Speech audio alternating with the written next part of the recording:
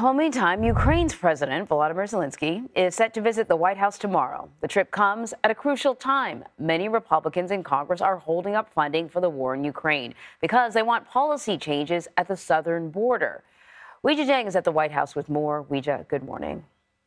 Good morning. Those talks are not looking good. The White House says that Zelensky's visit is meant to underscore the United States' unshakable commitment to supporting the people of Ukraine as Russia ramps up its missile and drone strikes. Zelenskyy will also head over to Capitol Hill with plans to address all senators and meet with Speaker of the House Mike Johnson.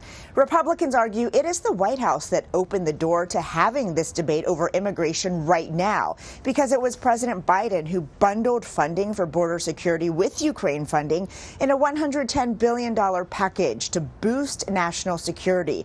The proposal would include more than $60 billion for Ukraine and $14 billion in aid to Israel. So what does Ukraine have to do with U.S. national security? Administration officials are stressing that if Putin wins this war, Russia could invade neighboring NATO allies, which would drag U.S. troops into a broader conflict.